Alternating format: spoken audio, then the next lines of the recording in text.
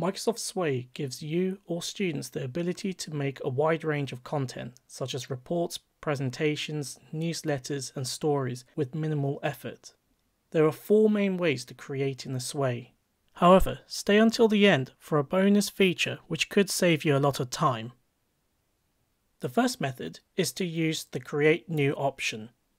Once you have opened Microsoft Sway in the web browser, or from the Windows 10 app, you will see the Create New option on the home page.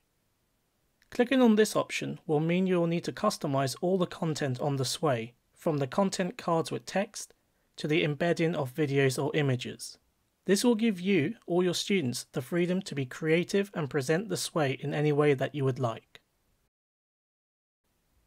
The second option is to let Sway create the project for you, if you provide a topic. Sway will then create an outline for the Sway using public data sources such as Wikipedia. It will create the text and add media such as images to the project automatically. You can then edit the content and customize the design of the project. This is useful for research tasks or a project which needs to be completed in a short period of time. The third option is to create a Sway using an existing document and let Sway create the project for you. From the Sway homepage, select Start from a document and select the document you wish to convert into a Sway. This can be used with Word, PowerPoint, or PDF documents. You can see that Sway takes the content from the document and places it into the project. Now you can edit the content and include other elements such as embedding videos.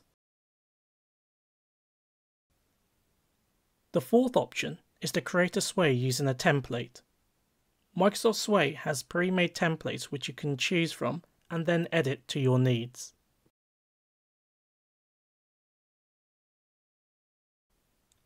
A bonus method of helping to create a Sway is available if you have Microsoft Office 365 subscription for education. On the home page of Sway, there are a selection of pre-made Sway projects from educators which can be used for ideas.